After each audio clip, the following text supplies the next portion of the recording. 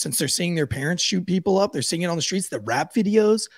I'll say it, the fucking video games, man. I think video games are a huge problem. I know that the CDC says that that's not an issue and that it's unlikely to cause violence, but I see my own kids, what happens to them when they play video games. And I see what kind of kids that they turn into. I see what kind of kids, what they watch on TV. What do you think about that, Elijah? Because you grew up with me. I raised you.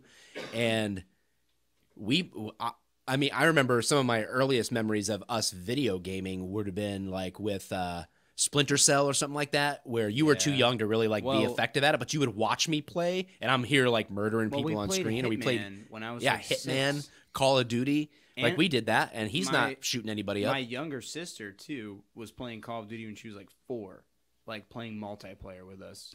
And I don't know. I think it's more of. I mean, I don't think we constantly played video games in our house or anything. There's a balance of being like, hey, go outside and be a human.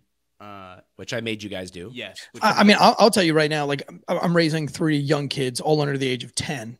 And they all have friends that are under the age of 10. And I will say right now that 98% of the children that my kids hang out with are, I will say, addicted to screens. They are addicted to video games. They cannot 100. be without their phones.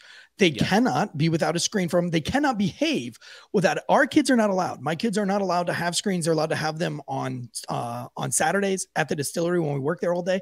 That's the only day that they're allowed to have screens. But anytime their kids come over, my kids are outside skateboarding. We've got ramps, we've got trampolines, and all the kids want to do is play. And so they know my sons are not allowed to play on the video games. So they will literally be at our house, sitting on the couch, playing a video game while my kids are playing something else. And I'm like, why even come over to my house? If you're just going to play on your phone, why not just fucking stay at your house and play on your phone? Why, Mike? Like, what is the point of you fucking being here? Yeah, we weren't like, it wasn't like we were limited. Like there was a rule to be like, oh, you only have X amount of hours. It was like, hey, go outside and be a human.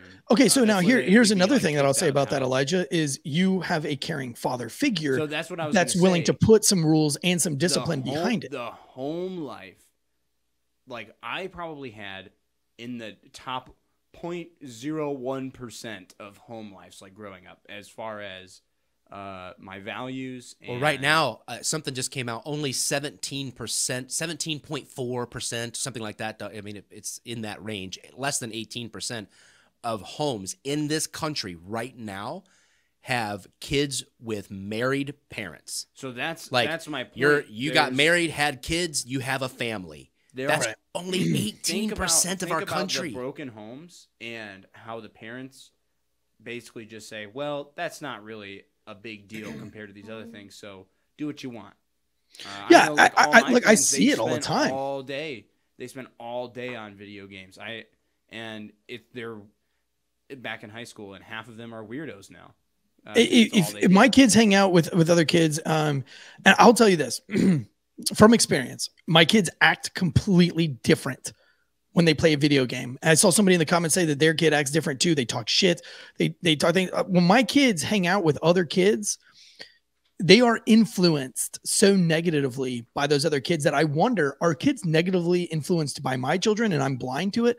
Because when my kids hang out with other kids, they come back with all sorts of new, like crazy jokes and crazy lingos.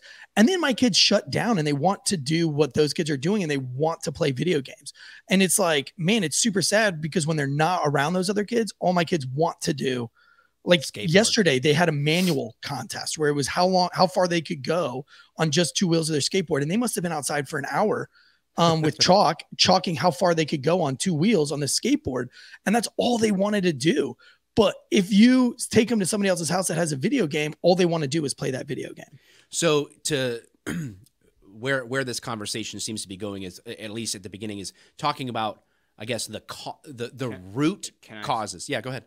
I think the root cause is bad parenting. 100%. It doesn't matter, because I could play video games because human nature hasn't changed. I could play video games all day, be a fat, lazy piece of shit, but I'm not a horrible human because I had a good parent. Like, I had a good dad, I had a good mom, and if I stepped out of line, there were consequences, and that's what doesn't exist anymore. And it's true. I mean, an erosion of the family unit. Exactly. And I hear people my age who like don't even like really discipline their kids.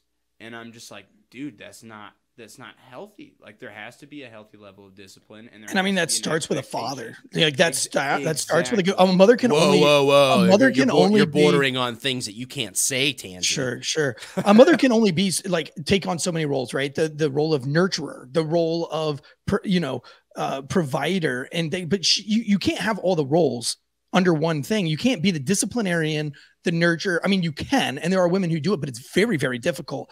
And being married, we're not talking about with 3 kids out of necessity. We're talking about out of choice, out of a lack of discipline for your own life. Like, you don't work on your own relationships, and so you have splintered families, and you don't work at it, and therefore, I mean, you might have the best woman in the world, and the husband walks out on her or leaves her. That she can only do her best, right? She can only be a single mother, raising the kids, getting them ready for school, getting up in the morning, taking care of the yard, taking care of the things, trying to be the nurturer, trying to be the discipliner. I mean, that is a lot on the plate of one human being. And I would say that it goes for the same as a single father. I couldn't imagine being a single father. And that's why I think being a married couple and doing things to raise your children properly is super important. And it's something that I advocate. Don't be a piece of shit husband first, and then you can be a great father, and it's easy. But it's very hard to be a good father when you're also a piece of shit husband, and you're not doing what your husbandly duties are. So either. If we're to, I think this is a really valuable conversation when it comes to the starting point for talking about school shootings, because if we just work from the event themselves and get lost just in the legal nature of the particular events, we miss dealing with the root cause. Because if school shootings are an issue, again, we said there's been 29 shootings at a school in 2021, 21 since August. So if this is indeed an issue, which I would say, let me clear that up. They weren't in school. They had the whole summer, and then I don't think anybody was in school during the last COVID season. So I think this is the first season where everybody's kind of back in school. So that's probably why a huge spike in school shootings are up, right? I think one of the big things is what a lot of people don't think about is that in school is actually a break for a lot of kids who have awful home lives. Like they look forward to being in school. Yeah, absolutely. Some people only get fed in school. Locked at home in that environment. That's true. Yeah. Like what mental toll did that have? Right. That's it. So we talk about some of the keys to prevent, because what we know for a fact is that human nature has never changed. There is evil, there is good, and there is a perpetual battle between principles and ideologies and practices that promote the common good, and there are those that try to tear at that fabric, and that's what we call evil. That whatever origin story you believe about humanity, these are undeniable facts. Humans have been doing atrocious things to each other for all recorded human history. So human nature hasn't changed, but our home life has changed. So the nuclear family being disrupted like it has. And then you have a lack of discipline and boundaries, which is actually a really, really healthy thing for kids. We've lost that. And then this introduction to distractions that make those first two things, a strong nuclear family with good boundaries. We have all sorts of distractions, the screen like you're talking about.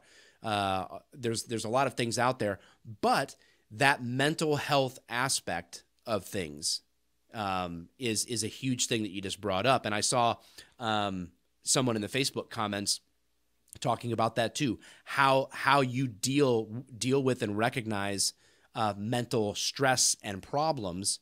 But yet there's these factors that have increased mental stress on kids. And I think that we've identified some of those. Drop yours in the comments if you feel like there's other factors contributing to the mental distress of kids and a decrease in the mental health in kids. Drop your thoughts in the comments, of course, and like and share this stream up as well, so that more people can hear about these kind of conversations that they're not going to get elsewhere. I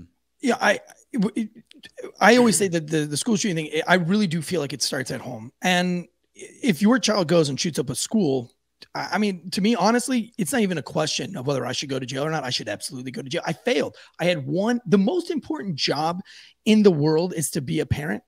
And when you fuck that up, like if you want to take extreme ownership, then yeah, then go to jail for it. I know a lot of cops, and there are a lot of cops out there that are just frankly bad parents. And I think that's in any profession.